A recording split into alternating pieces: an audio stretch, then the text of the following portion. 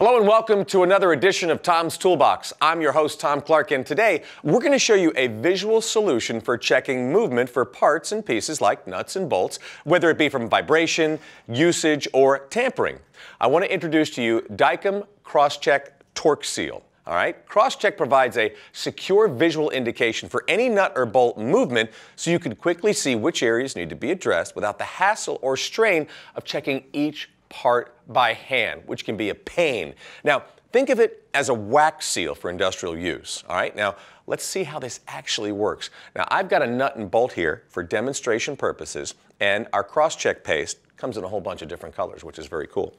But first, I'm going to put on my PPE just to make sure that we are safe. And I want to make sure you do the same. Whatever the job calls for, make sure that you wear the proper PPE. Okay, so we're going to take this nut and bolt right here. And what I'm going to do is I'm going to use the orange cross-check, and I'm going to apply a thin bead in a line across the threads of the bolt and the nut so I can see this very clearly.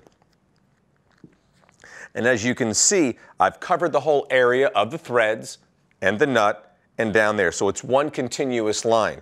So if at any point in time that nut were to move after it dries, it's going to show a crack in it.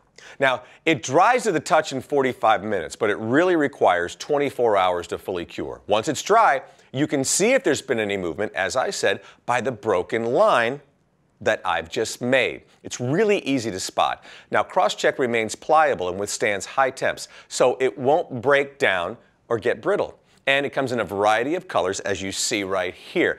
8 colors, pretty cool. 5 are fluorescent under black light. Now, the product is great for use anywhere maintaining torque is crucial. And for those of you within the aviation industry, there's Cross-Check Plus that we have right here. It's got a faster dry to the touch time and a formulation that is skydrol resistant. All right, so now I'm going to show you how this actually works. So, all right. See, now as you can see, there it is. I'm going to show you that right there. So you can see how that seal is broken right there, and you know, hey, something has gone wrong with the torque. Well, that about does it for this edition of Tom's Toolbox.